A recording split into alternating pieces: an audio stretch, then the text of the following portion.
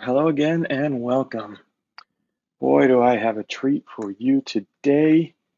Call Manager 14 has been released, and today we're going to go through that installation. And although I have done many installations in the course of my career, I have never done this one. So we're going to be learning together on this one. So first of all, we need to know where to get that download. So if we go to our software download home and you're going to type in, how about call manager, not call manager. Call manager, we come up with Unified Communications Manager, and there it is, Unified Communications Manager version 14. Okay, to get to the actual download of the ISO, we're going to go to Unified Communications Manager updates, and there it is. All right, so you're going to want to get, for the US, you're going to want to get the export restricted, which is going to be the one that has the full encryption capabilities. And there are a couple of related software here that you're going to need to know as far as upgrading is concerned. And of course, I'm going to do another video soon about upgrading from 12.5 to 14. And things that you will need there is possibly you will need this file to enable SHA-512 signing, which some versions of Call Manager do not have natively. You're going to need to take a look at the free common space file, possibly, and you're going to need to take a look at the pre-upgrade check, which will check your system and make sure that there's enough free space, the network is all good, NTP is good, and replication is looking good, and all that good stuff. But this time we're just doing an install, brand new install, and so for that, what we're going to need is the OVA, which is in the virtual machine templates, right there. Okay, so I have both of those, both the ISO and the OVA downloaded already. Now, if you've seen my videos before, you know that I have explained the ISOs that you can get from Cisco here are not bootable. And so they need to be updated so that they can be able to boot the image. And so I do have another video that shows exactly how to do that. And I will be linking that in the video so that you can take a look at that. It doesn't matter the version, it's all the same. That video was probably for 10.5, but it still works for 14. And so that's what you need to do for that. So without further ado, let's go ahead and start with the OVA. So we want to deploy virtual machine from OVA file, and we want to find our OVA, which is right here, and download that in there. Hold on a second. We have to hit next first. Now we can drag it over there. Okay, and now we need to give it a name. I'm going to give it CUCM pub 14. Now, interesting little tidbit is that Cisco is no longer going to go with the half versions as in 11.5 or 12.5.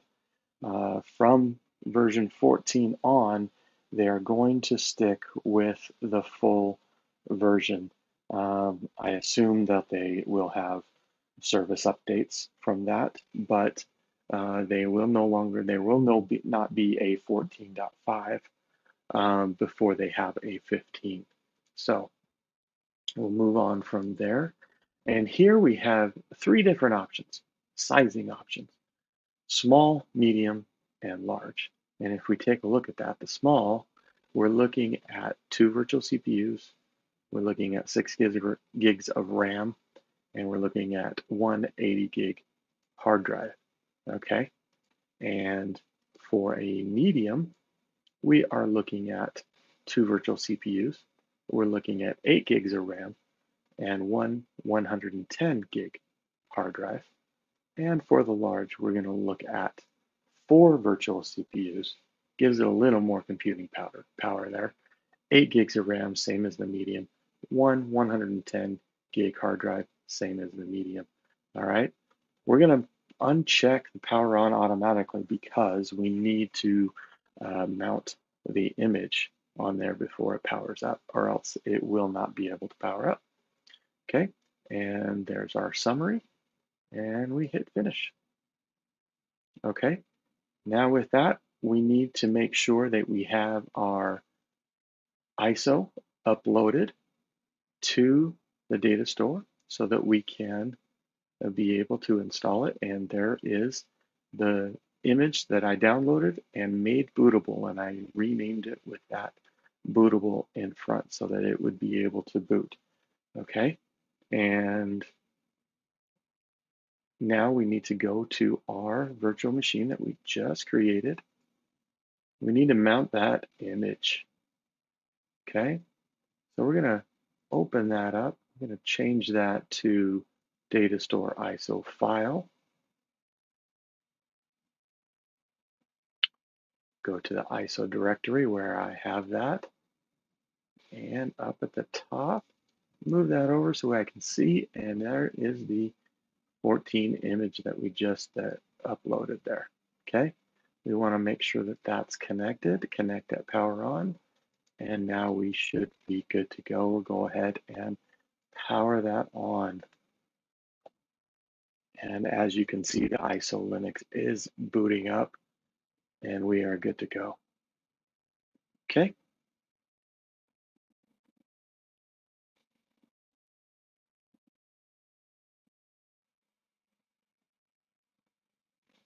All right, we are up to speed here and we're going to go ahead and click OK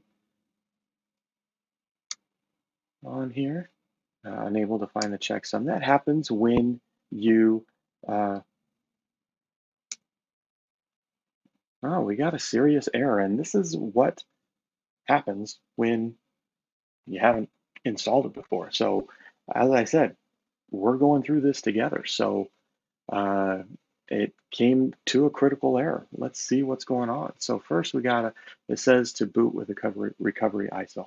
I'm not sure we need to do that quite yet, but it's going to halt. And what we're going to do here is see if we can restart it. If we can restart it, then we won't have to recreate from the OVA. But I'm going to see if it will restart and just boot up from the image, or if it's going to come up and still give me that critical error. It may do that. I have seen that before.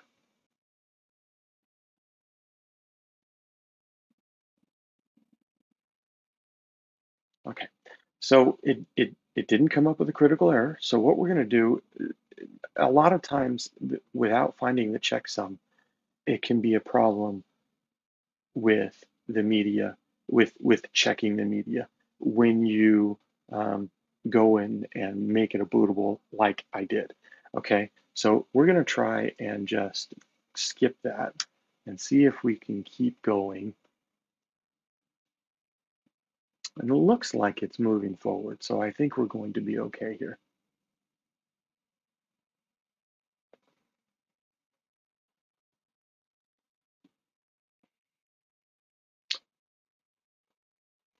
So here it's checking the hardware to make sure that everything can be installed. It's checking to make sure that it's according to the hardware specifications in our virtualization matrix. So call manager, and as you know, as of 12.0, the call manager and Unity versions are separate. They're not the same as they were before. So it's telling us this is the version on the DVD, and that's the one we want to install. So yes.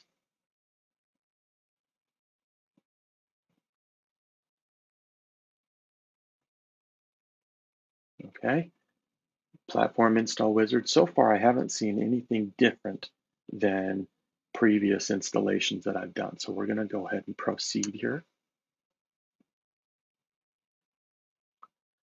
Apply an upgrade patch. No, we do not need to apply an upgrade patch. Basic install, continue. Okay, here's our time zone.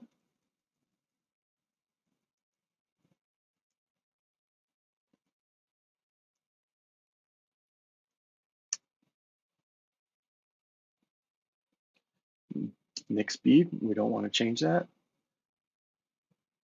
MTU size, we're not going to change that.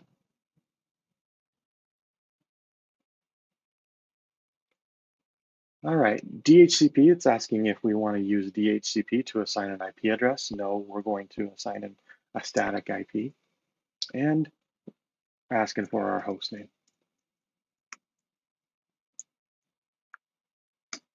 And our IP address.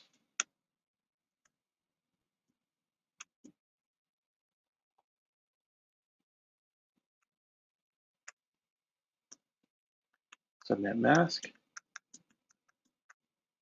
And our gateway address. Pretty simple. All right. Again, we need to talk about the DNS.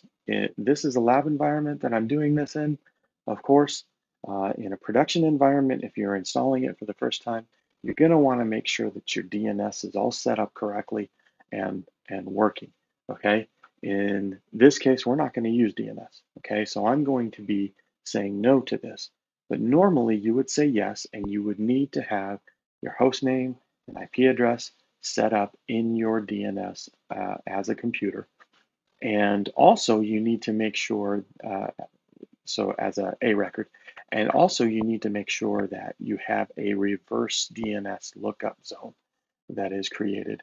Normally, if you have that created, when you create your A record, it will automatically create it, or it will ask you if you want to automatically create the reverse lookup record. And so, but if you don't have the reverse lookup zone, it's not going to do that. So you need to make sure that that reverse lookup zone is created, is ready for that. And if it wasn't, when you created your A record, you need to go back, create that, create the reverse lookup record for your call manager, for your Unity, for all of the other ones, for if you have a pub and sub, if you have a IMP, CCX, all of them have to have that in there. So again, we're going to do no.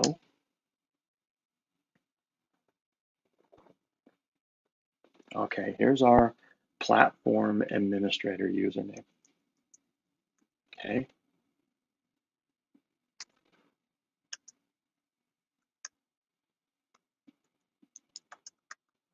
Make sure I put this in right. Okay. Now that's for our OS admin, that's for our CLI, that's for our disaster recovery, everything that we do there. Okay, our certificate information for our self-signed certificates.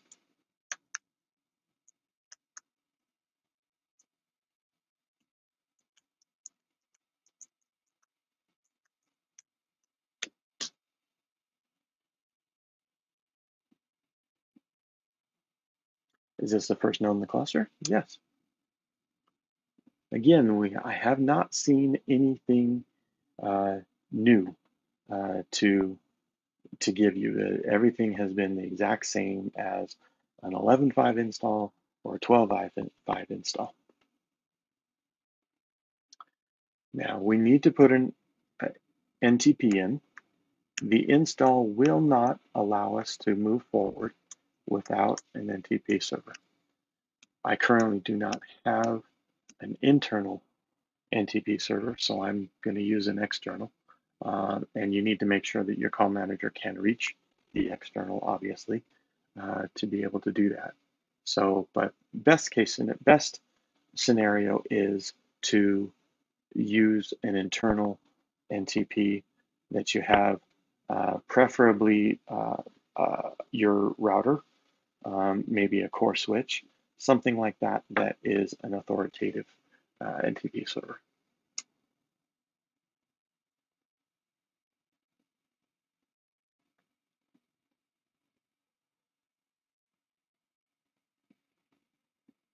Okay, here's our security password. This does not have to be the same as the administrator platform password, but it does have to be the same between nodes, right? It has to be the same for your publisher and your subscriber because it is used for data encryption and it's used for communication in between the nodes. All right, our SMTP. Now, if you want to be able to send messages, send reports from Call Manager, you're going to need that. I personally am not doing that in this lab environment, so I'm going to say no, but that's what's needed. Okay, so here's our smart call home enable page. This is a system that was put in place by Cisco for there to be easier communication with TAC, where you can enable the smart call home and it will send information to directly to Cisco TAC. Obviously, your SMTP server has to be done in the previous page, but that's what that is for. And we're going to go ahead and disable them all. We don't need them in this environment. Okay, here's our application username. That's for the GUI. That's where you're going to do all of your configuration. Okay, again, this can be the same as the platform OS administrator. It can be different. Depends on what you want to do.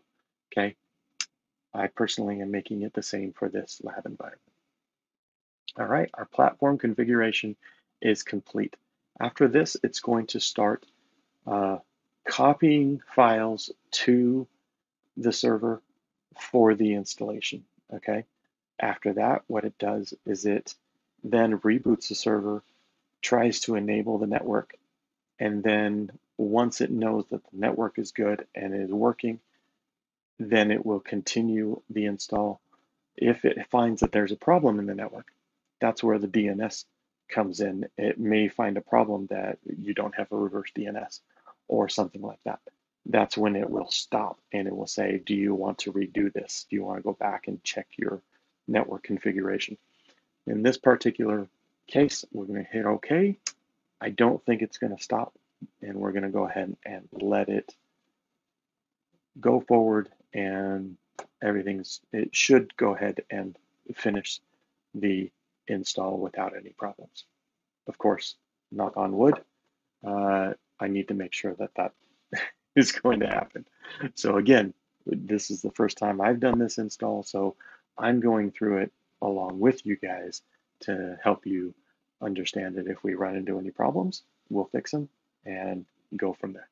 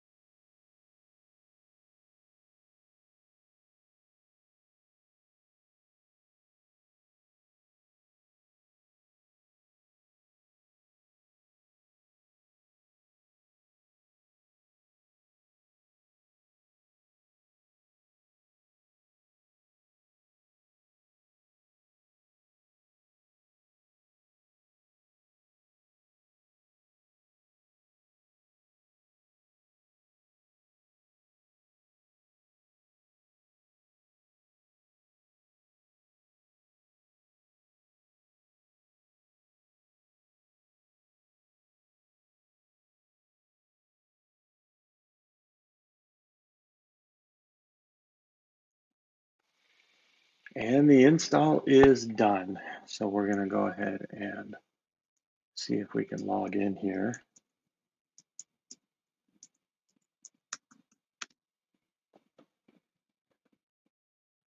Let that log into the CLI. And as you can see, Cisco Unified Communications Manager 14.0.1. Welcome to the platform command line interface.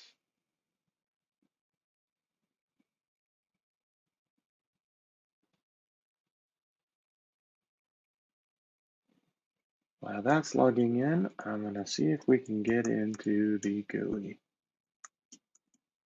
230 was the IP address that we used. And there we are. I'm going to go ahead and log in.